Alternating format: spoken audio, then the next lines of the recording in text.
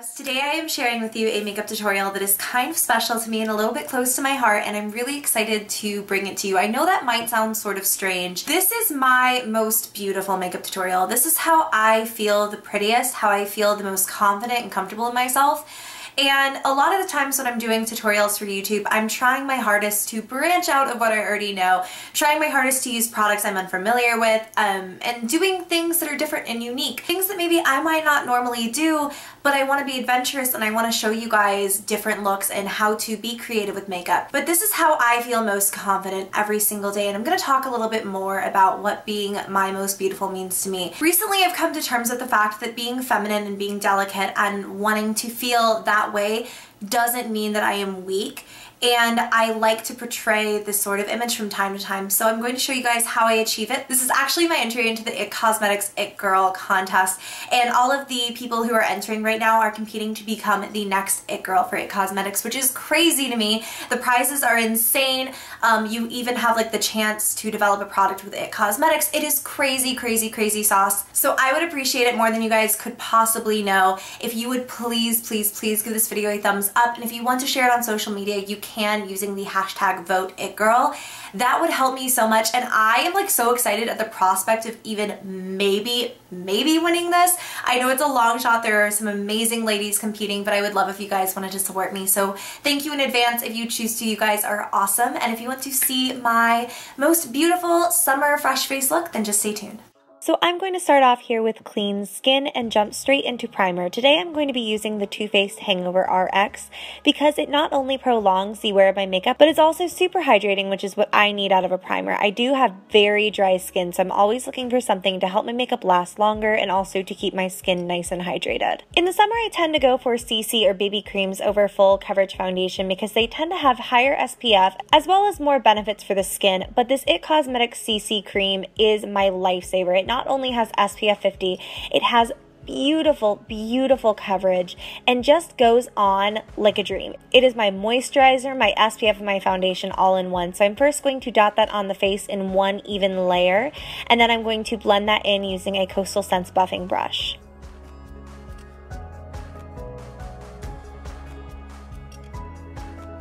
Then instead of foundation on my problem areas, I'm just going to do a second layer of the CC cream because it is so full coverage. I can go from pretty much sheer to like full coverage with this product depending on how I apply it. Though I'm not going to take the time to individually conceal every spot on my face, I am going to take two concealers underneath my eyes because I feel like concealer in this area changes my whole face. So first I'm going to use a brightening concealer. The salmony tone will pretty much cancel out any dark circles that I might have. Then I'm going to take a lighter skin tone concealer. This one is from Urban Decay and it is in the Naked Skin formula. And I'm going to highlight between the brows, down the nose, under the eyes, anywhere where I want to correct any problems. I do bring this highlight pretty low on my cheeks just because I want a very strong highlighted look, and I'm not going to be taking concealer anywhere else, so I'm not worried about too much cake face going on. The consistency of these concealers together is very thin, and that way you can still see things beneath it, but it's camouflaging what I don't want peeking out. See how like bright and flawless and highlighted this area looks now? I feel like highlighting, just like contouring, adds definition back into the face after you've made your entire canvas blank with foundation. So after that, I'm going to set just under the eyes using a lighter face powder from Rimmel, and I'm only going to be powdering under the eyes today. I really want a fresh face, dewy look for summer. This way the concealer just will not crease throughout the day and it will stay put, which is really important, especially in the warmer weather. I'm going to go ahead and prime my eyelids for shadow and all of the products that I will be putting on top of them. And again, we just want to make sure that everything is locked in on the face. The longer it lasts, the better.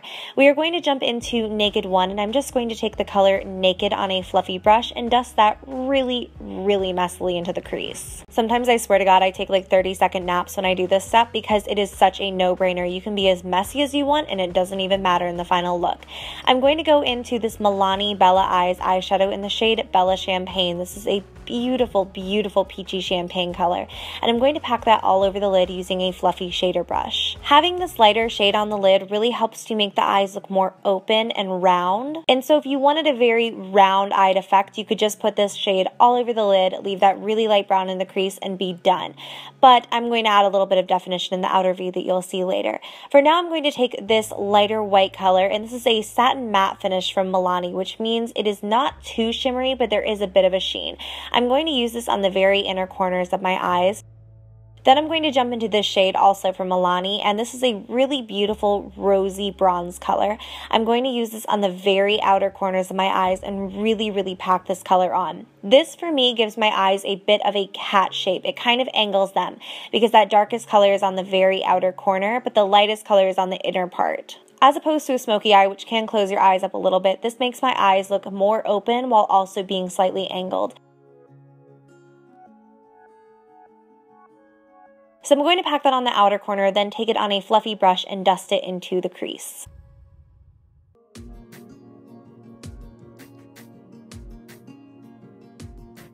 Completely forgot to show this step on camera, but I did highlight the brow bone using this white eyeshadow we used on the inner corners from Milani.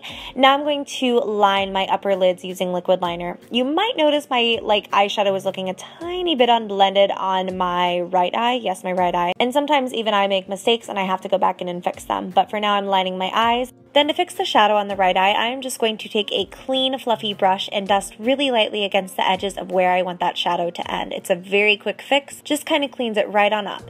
Then I'm going to take the darkest color I used on my outer corners on my lower lash line, and I'm really heavily focusing this on my outer third. Normally, I like to keep colors quite close to the lash line, but if you can tell here, I'm actually creating almost like a half moon shape under the eyes, but only in the outer third area. Then I'm going to blend that out using this fluffy brush from e.l.f.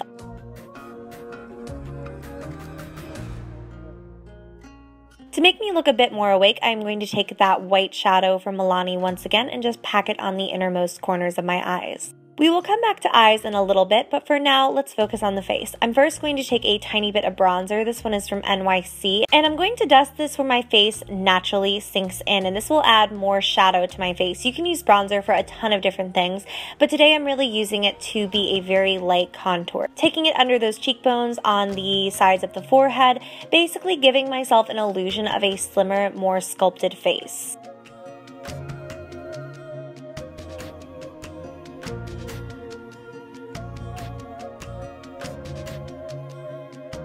I'll even take it under the jawline to hide any signs of a double chin. This is a really good trick for you ladies who want to hide that at all or want to change the shape of your face for a day. It really helps. I'm going to take a face powder that very closely matches my own skin tone, and on a kabuki brush, just press that right under the contour. This will really, really, really help to sharpen up that line. And while I already have it out, I'm also going to powder my upper lip because I tend to sweat there. Let's be totally real. I like to put a little bit of powder there to catch oil throughout the day. Then I'm going to contour the sides of my nose using the exact same powder that I used for bronzing and contouring. So I'm taking that down the sides of my nose, and then I'm going to blend that like crazy with a clean brush. Then to really sharpen up that line and make my nose look a little bit straighter, I'm going to use a bit of matte face powder down the center of my nose.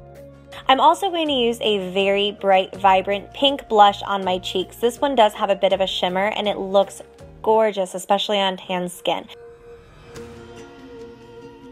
So I'm going to smile and pop that right on the cheeks here, and this will actually add a lot to my sculpted face look. It helps to really define the cheekbones while also adding color to my face.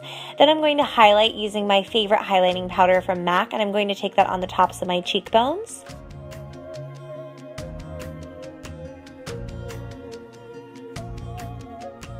I'll pop a very, very, very tiny bit at the very end of my nose, which creates the illusion that my nose actually turns up a bit more because the light is catching in that area, as well as in the very center of my forehead to draw attention to my brows, which I'm actually going to work on right now. I'm going to fill them in using a brow pencil that works best for my hair color. I'm filling them in, really focusing on sparse areas, then I'm going to set them in place so that they do not budge throughout the day using a bit of clear brow gel. Since I'm using minimal powder here, I'm going to set my whole face using the Urban Decay Makeup Misting Set Spray, and this will keep my makeup in place all day long. This is an optional step, but I'm going to take a bronzy brown liner from MAC and put that on my upper tight line of my eyes as well as my waterline. Putting this here really draws attention to them and makes them look a little bit darker and more smoldering. If you wanted your eyes to look rounder, again, you could put a nude liner here instead. Now I'm going to curl my lashes and apply a few coats of my favorite volumizing mascara. This look is so versatile, and honestly, if you were looking for a more natural way to wear this, you could use a ton of mascara and give yourself some crazy gorgeous voluminous lashes, but I need a little bit of help, so I'm going to pop on my favorite lashes right now from Ardell, and these are the Natural Wispies. So I'm putting those as close to the lash band as I possibly can, and having a really nice dark liner really helps to camouflage these into my eyes.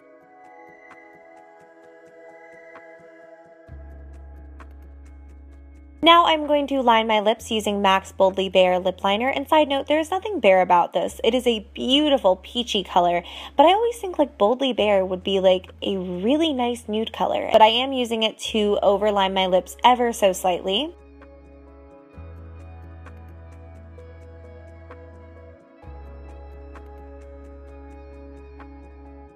Then I'm going to use Milani's Color Statement Lipstick in the shade Nude Cream, and that is it for my most beautiful summer look.